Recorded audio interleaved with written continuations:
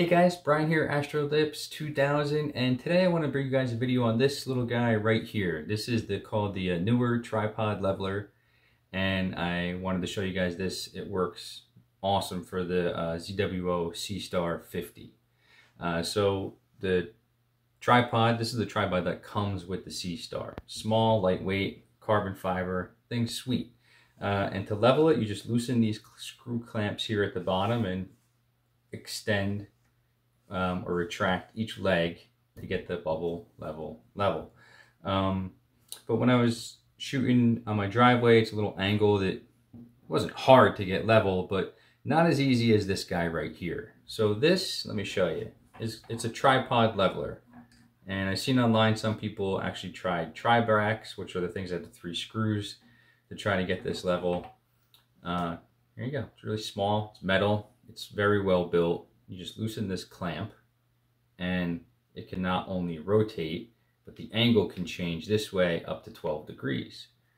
You just lock this, screws right onto the top of the existing tripod, like so. And you just level this plate instead of leveling the tripod legs. There we go, that's level. Now I'll take out the Seestar and just screw it on. Then when it's on, let me show you how much movement you get with it. It's pretty sick. Nice.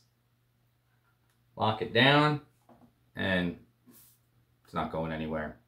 And here is the best part, guys. Once you put in the Seestar and the tripod, this leveler is small enough that it fits in this space right on the bottom of the case with the charging cable and everything, you know, that comes with it. There's a blank spot right here that this fits in perfectly. So I figured I'd share this with you guys. It makes life a little easier with the Seestar, although I don't know how much easier it gets than this. I forgot to mention that the leveler was roughly $30 on Amazon, and I'll leave the link below. And let me just break it down and show you how it all fits in the case.